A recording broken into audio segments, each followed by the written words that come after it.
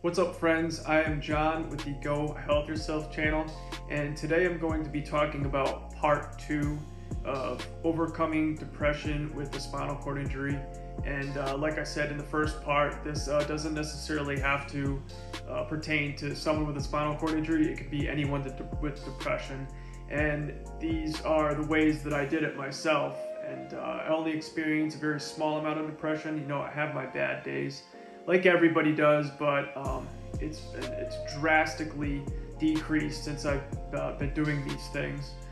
So for part 2, I'm going to be talking about healthy eating or healthy diet and exercise. Now, I'm not going to get too scientific with you guys, but I wanted to mention some things that correlate with depression and some studies and stuff like that, so you can get an idea of why these things work. So we'll do the first one, which is healthy eating. Now, it took me a while to really quit all the bad foods. You know, at night I would like binge on snacks and sugar and stuff like that. And I don't eat any sugar now, any processed sugar that is. Of course I get, you know, fruits from sugar, which are actually good for you.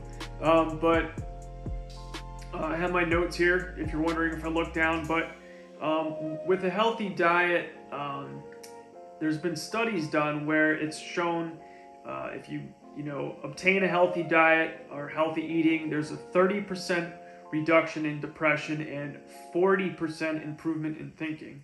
And I could see this, I could see this definitely happening with me going over to healthy eating. And specifically, they are talking about a Mediterranean-like diet, which includes like fish, fruits, veggies, like nuts, berries, and whole oats. And that's pretty much what I eat. It's very similar, my diet. And you want to stay away from processed foods, like processed sugar, deli meats, like cold cuts, cereals, chips, cookies, crackers, white flour, like, white bread or anything like that, because this stuff is really bad for you. It causes chronic inflammation in the body. And again, chronic inflammation is linked to depression. So I would say in a supermarket, realistically, like 85 to 90% of the food there is just garbage. And then a majority of that is literally poison.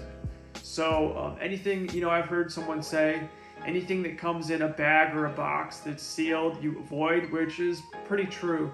So luckily I have a co-op nearby, and it's all local farmed fruits and vegetables, most of it. And then, you get the free-range eggs and free-range chicken. And that's what you want to really stick to. You want to stick to foods that, are the closest to their original state, aka whole foods.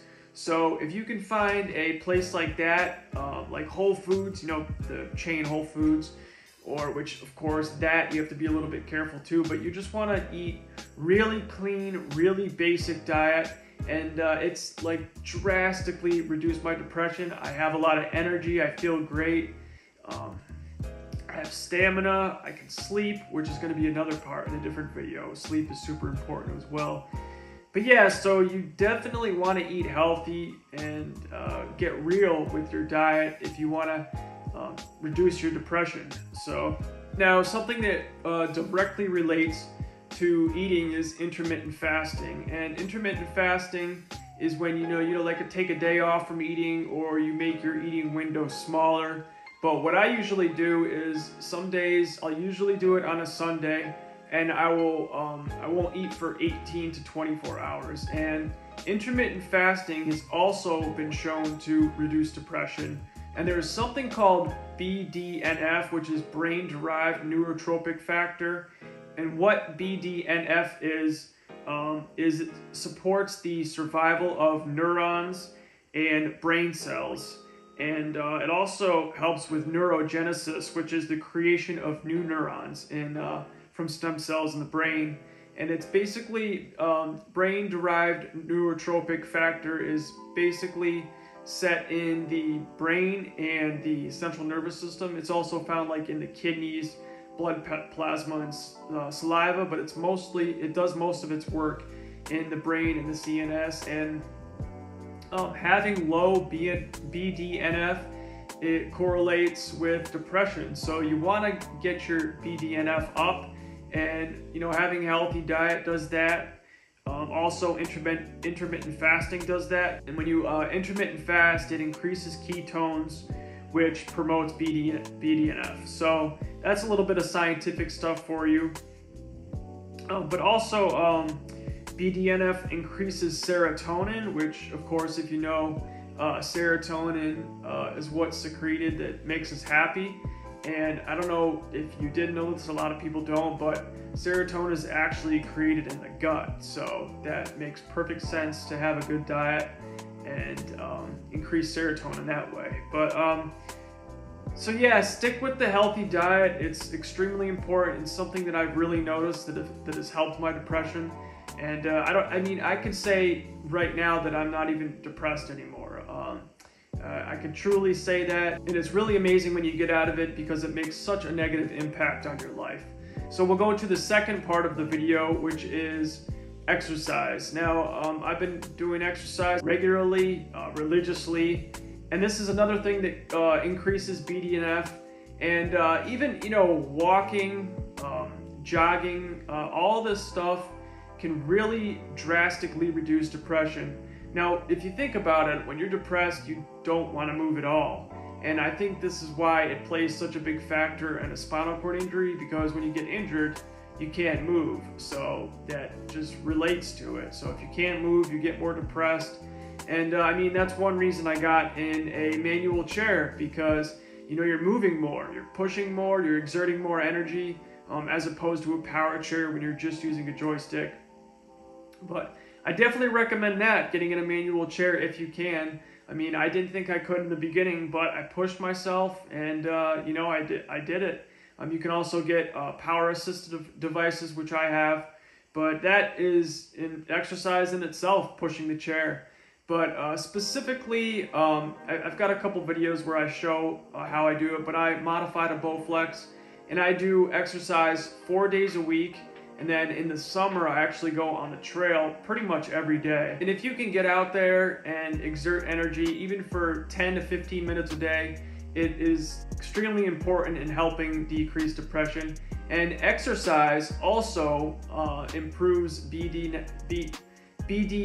I think this is something that's extremely important that a lot of people don't know about. So the brain-derived neurotropic factor. Now, I want to mention 2 channels on YouTube that really go into depth about exercise, healthy eating, and mental health. And these can really help you kind of get an idea of what to do and why to do this. So the first channel is Dr.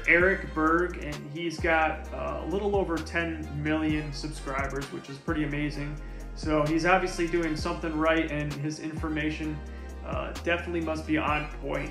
And then there's another channel, Dr. Tracy Marks, and she's got a little over 1 million, and she's a mental health expert. So I'll put both of the channels in the description below, and I highly recommend going to check them out if you have any further questions that are in depth. So those are the 2 things that I wanted to talk about in the video. And if you have any questions, please feel free to comment below, and you can ask me more of specifically what I do pertaining to exercise or healthy eating. And this is something that's not easy. You really got to discipline yourself, and you got to make it you just got to push through. You really have to want it to get better. And discipline yourself, stay consistent, and even if you start with 10 to 15 minutes a day, it can really help. Along with a healthy diet, if you can cut one thing bad out of your diet a little bit at a time, that will really help. Thank you for watching. If you're new, please consider subscribing to the channel. I'm working on providing better information and really articulating my thoughts to you guys. And I appreciate all who've subscribed and all who have donated to the channel. It's really helping the channel out, and it's looking great. I really enjoy doing this. So, as always, stay strong, stay active, stay creative, and go help yourself, friends. Over and out.